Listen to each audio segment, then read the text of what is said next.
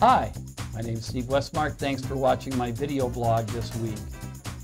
This week I'm going to bring you the most recent statistics that came out for the March sales and listings that happened in 2011. As you look at the first chart, you're going to see what's been going on in our pending sales area. It shows that in 2009 we had 10,500 sales in the first 3 months of the year. In 2010 we had over 11,000 sales, and in fact both those years there was a tax credit for first-time home buyers, and this year we're off by about 11% in unit sales. The next graph that I want to have you look at is called the pending sales by price range, and here's a real interesting fact that's happened this year compared to last year. When there was a tax credit, you will see that there was a lot more sales going on in the lower price ranges, and now this year there's more sales going on in the upper price ranges, maybe because it's more of a balanced type market.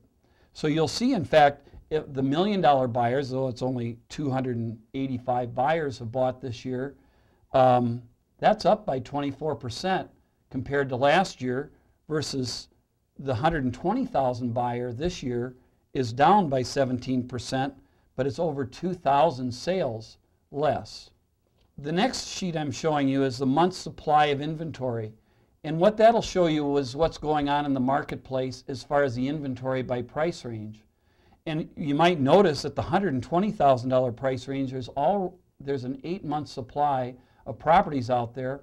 So it's a great opportunity for first-time home buyers at 120, 150, 190, even going up to 350,000, that the inventory is larger this year than last year, so there's a great choice of housing.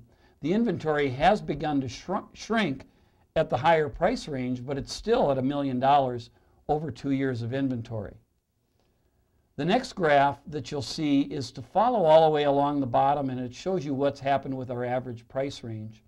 And you'll see that we kind of peaked last year during the tax credit, and then we've seen a decline in prices, so that this year, last year at this time, we had $197,000 average sale price, and this year we're at $184,000 average sale price.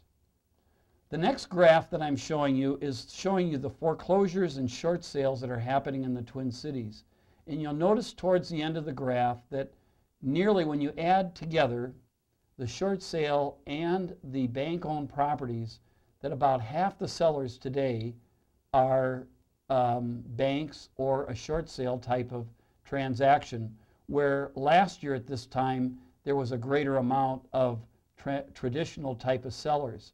Sellers are having to be in today's market much more, looking much closer at the lender-mediated type of sale in their pricing and position.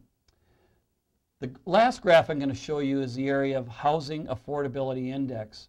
After I've gone through all these graphs talking about the unit sales being down, the average sales prices being down, and things, is there anything positive to look at in this marketplace? And the housing affordability in the Twin Cities is a huge positive.